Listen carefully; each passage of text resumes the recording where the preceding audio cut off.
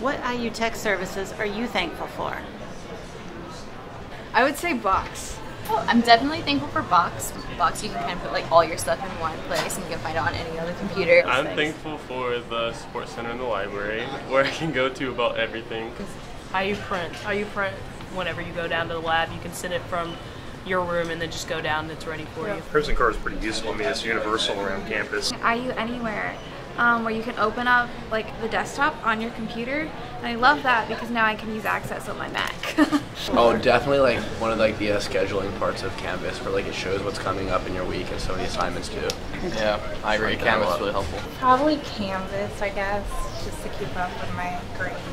Yeah, Canvas definitely helps too with like knowing all the assignments you have to get done. I love the calendar Canvas. It tells me what to do in case I forget something. Canvas and the IU Secure Wi-Fi. The Wi-Fi is very important.